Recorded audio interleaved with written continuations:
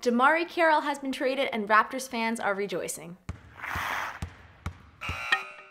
Carroll was injured 2 years ago and he has been playing terrible in the playoffs with us. Just horrendously, and none of that would matter if his contract was actually good, which it was not. Namely because he was getting paid $60 million for 4 years for being shit. The Raptors get Justin Hamilton from Brooklyn for 1 year at $3 million, and he's 7 feet and a hell of a lot cheaper. Carroll had $30 million and 2 years left on his contract with us. Brooklyn takes that contract as well as a first and second round draft pick in 2018. And I'd have to say we won here, okay? We got rid of one of the worst contracts ever. Also, we gave up something that we don't really need right now, which is picks. By signing Lowry, the Raptors basically guaranteed a push for the championship in the next 3 years. And I know the Nets got exactly what they needed, which is picks, but I still think we won this because we unloaded such a terrible contract. And the Raptors are in no way done trading. Right now we have a lot of big guys, but no small forwards. And that's going to be a challenge trying to fill that hole, but the Raptors are going to work their magic like they did on this deal, and we're just going to have to see how it plays out. Make sure you guys subscribe so that you always get these updates, and leave a comment letting me know what do you think is going to happen this year with the Raptors.